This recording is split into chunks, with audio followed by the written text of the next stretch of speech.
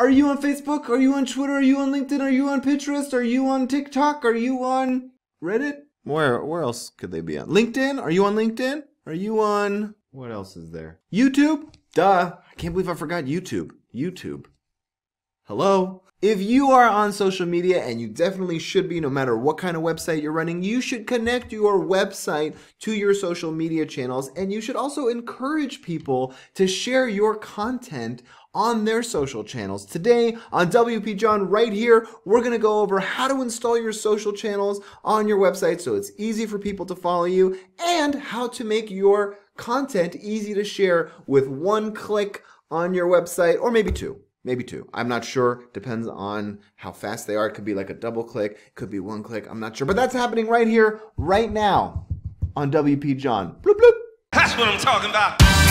I'm John DeBach. I've been building websites for companies and bloggers for over 10 years. Here on WPJon, I teach you everything I know about WordPress and digital marketing so you can create amazing freaking websites that make money, money, money. Alright, for WordPress websites to be connected to a social media account is actually not that hard. That's the good news. Most things in WordPress are easy if you just know how to do it, and that's what we're going over today. First and foremost, just think of your social media channels as links. Essentially, every single social media channel you have, whether it's Facebook as a Facebook page or a Twitter account, has a URL handle. So if you're a Twitter user, like I am, WPJon is my Twitter handle, then my Twitter account is just twitter.com//WPJon. That little URL is what we need to connect on your website. Now there are some classic places to put it, namely the header and the footer of your site, but also on a WordPress website, you want to consider putting it in your sidebar. Your sidebar has some great little things about it in that it's always there. It's always on every post, it's on every page. Usually, I mean, you can obviously change the way you design your blog, but that's kind of typically how it works. So let's cover that part first, and then I'll also go over how you can have one-click tweetable content, or have any post automatically have these beautiful social buttons with a plugin that's free, easy to install, easy to set up, and pretty much just like hands off, I'm done. Set it up once and done. Set it up once and done. What's it called? Set it and forget it. That's what I was looking for. Set it and forget. So just let's do this again. Bloop, bloop, bloop. I'm going to show you social media plugin where it's just set it and forget it. That was good. That was good. I'm proud of myself for that one. Came off nice, rolled off the tongue. Let's jump in the computer. So here we are with our test website, and you'll see that I've already have this social stuff installed. This is if you're using the Divi theme. They actually have a really super simple way to do it. And I'm going to show you how to do it now with Divi. And so we're going to edit the footer and show you the options in that specific module. If I go to the Divi theme builder, that's my custom footer template. So I'm going to look for that template on the global footer. There it is. On the theme builder page, and I'm going to click on edit. That's going to launch the Divi theme builder page builder thing. Technical name, the thing. And then once that loads, you'll see that in this section of the footer, there's this module. This module is the social media follow settings. Now, this has been customized to make them black circles. The truth is, and that's just something that the theme kind of came up with on its own. I have found personally that it's actually better if you don't make it completely styled to your website. People are used to seeing Facebook in that blue, Pinterest in the red, YouTube in the red, and I think it encourages them to click if it's actually in its native kind of natural colors. So what I'm going to do is I'm going to start from scratch so you can see how to use this widget. I'm going to delete this and add it from scratch. So we'll click on Add New Module and then type in Social, and you'll see right there is the social media follow module. And you just have to click on it to install it. Now, by default, it's going to add Facebook and Twitter, just to kind of give you an idea of like, hey, this is what it looks like right off the bat. But you can delete them, you can reorder them, and you can obviously add more social networks. So to add more social networks, just simply click on Add New Social Network. And then you'll have a choice of different networks. They have all of these by default. Now, it doesn't have every single one you can think of, but the truth is, this is more than most people use to begin with. So Instagram is a big one, obviously. If you click on Instagram, you'll see it automatically imports the icon and the default color for that social channel. And then we'll add a check mark, or we'll click the check mark to make it live. And then we'll add another one. Maybe this one will be YouTube. And that's it. Now, one thing that I have not done is add the links to all these social channels, which is crucial. Otherwise, they're just dead buttons that piss people off, and you don't want to do that. You don't want to piss people off on your site. It's not a good idea. Not a good idea. Unless you're evil, and the whole reason for your website is to piss people off, then you're doing good. You're doing real good. All right, back to it. To add the link for the social channel is actually really easy. You're just going to click on any one of the gear icons to edit that individual social network settings. And then in the link settings, you're just going to add your account link. So let's say your account for Facebook is https://facebook.com/evil website owner. What are you up to? And then in the background, you can change the color. So if you did want to change the Facebook blue to like a aqua green, you can do that. But obviously, if you don't and you want to revert back to the default color, this little revert back arrow icon that you'll see all over the Divi site is the way to do that. So you just click on that revert back, and it goes back to the default blue, and you hit check, check. And oh, it didn't. Facebook.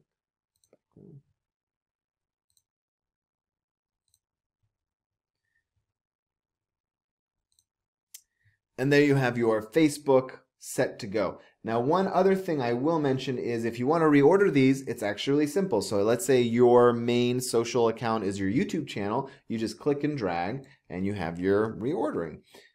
You also have a lot of options like every other Divi widget in the Design tab. So under Design, make sure you're in the right section, by the way. So if you are seeing all of your social networking channels here and you click Design, this is going to change the design for all of them. Whereas if you went to Content, clicked on one of the social channels, and then click Design, you're only changing it for that one icon. So in this icon, we might be able to change the icon color to orange. As you can see, the Facebook is changing orange, but we don't want to do that. So we're going to go back to the thing as a whole. And one thing I like to do is choose my alignment. So if it's on a sidebar, I might be centered or flush right. If it's down in your footer, it might be flush left, or if you put it, under a menu in your footer, they might be centered as well.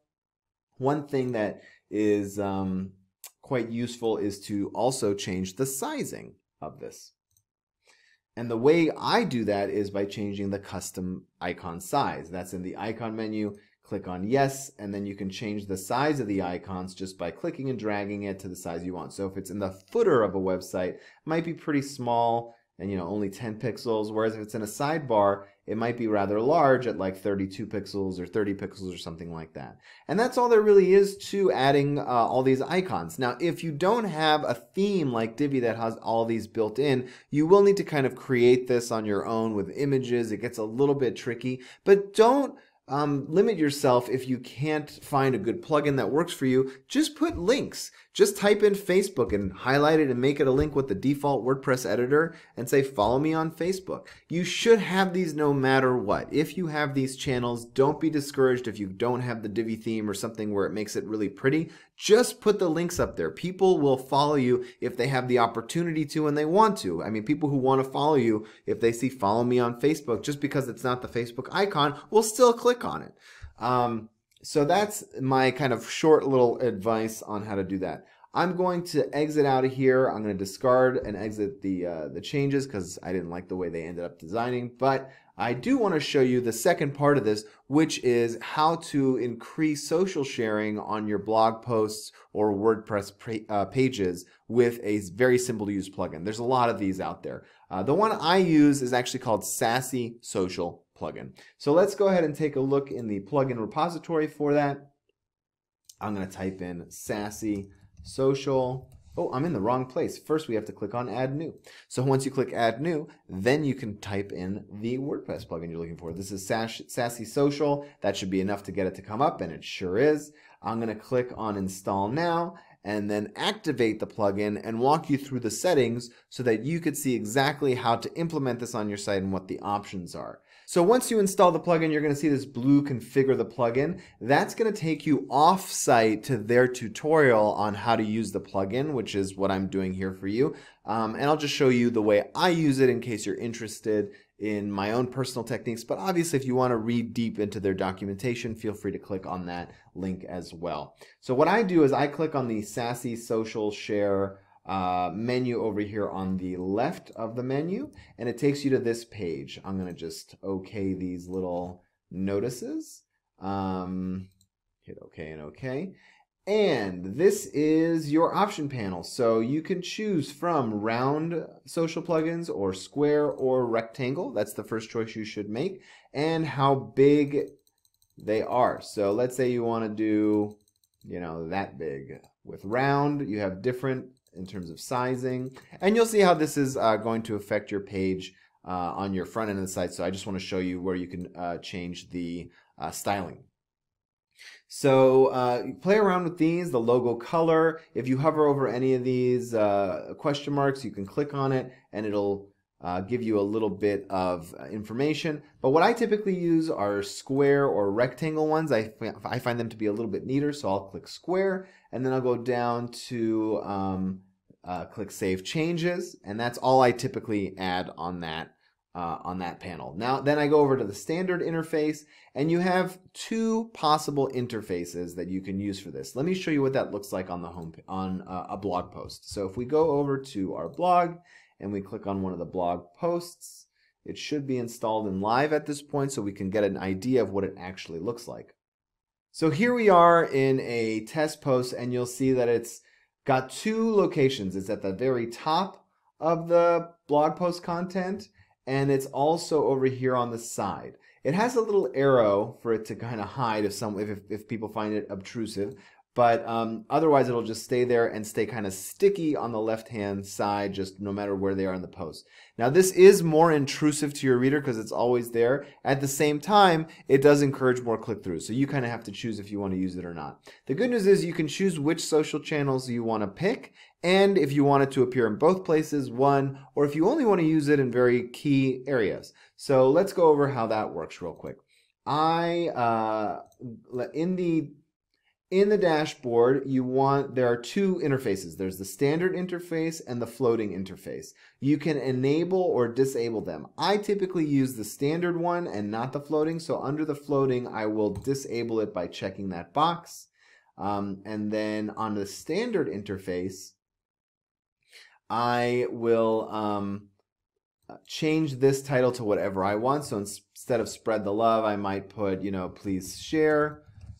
And then I skip all this stuff because this is premium features, and I don't think you really need it. This plugin is great in the free version. But if you want to look at their premium features, go for it. So the last step here is to choose which social channels. I think Facebook, Twitter, LinkedIn, Pinterest, Reddit, these are all good. I'm not familiar with, Mix or MeWe. And I don't find that people share on WhatsApp as much, but it really depends on your audience. Obviously, if you have an audience that is big in WhatsApp, that might be a really good thing for you to add. So there's that. Where is it though? You have to find, there it is. It's right there at the top. So we'll click on WhatsApp, and these are pretty good. These are pretty good. You can also click and drag to sort the order. I don't think Reddit is appropriate for this one, so I might delete that one. And I'm not so image heavy on this site, so I might take Pinterest out. and these are pretty good. Now, the reason I'm not worried about not adding all of these things is because I'm going to enable a More button. So if you go back to the post, you'll see this little orange one is a More button. What happens there is if they click on it, they'll get any of these. So if they are one of those really hyperactive social users who wants to share on their specific Papali, whatever that is, site, then they can. They just click on this Share More and they're good to go. And obviously there are ones that are specific to industries like Google Classroom and Refine and Trello are a little bit more business minded. So if you, and then they also have great email links like email or copy link. So there's different tools there that you might want to consider using, and they're all available here. But most people will just use the 3 or 4 kind of social services that they're used to using, and then you choose if you want it at the top of the content or the bottom, or both. You can click to have it at the top and the bottom of the content to try and increase shares. And then placement's very important. So right now the default is to have it show up on posts and pages. I find that most people don't want it on their pages, so I deactivate pages, just leaving it on posts, and then I'll hit Save Changes. And we're done.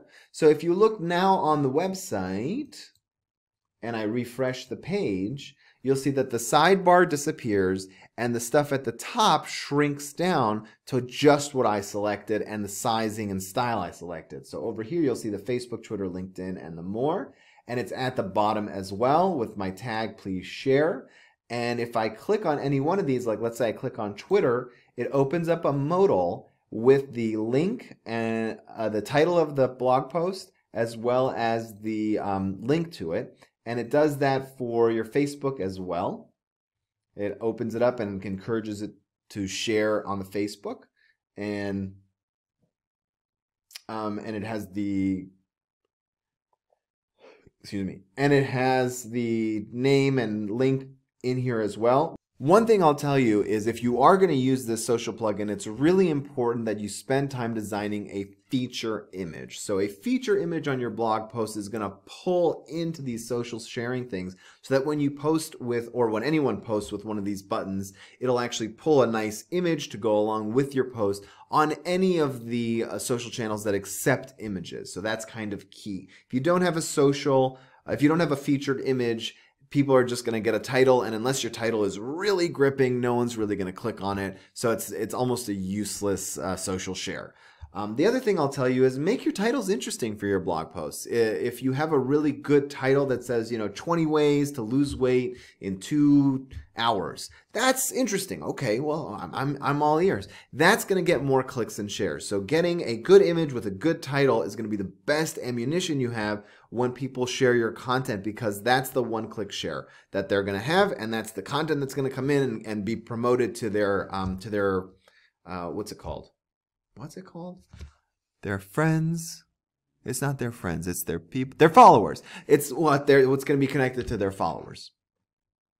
So that's pretty much it. You've seen a way how to add your social media links into your header, your footer, your sidebar with Divi, or you could just add text links to your Facebook and Twitter and all that stuff. And you've also seen a way to install a great plugin that's free, quick to set up, set it and forget it style that will allow your users to have a one-click, or I guess technically it's 2 clicks because they have to click and then click yes on their own social media. But a 2-click, not bad, a 2-click way to share your posts from your blog and your website with their followers.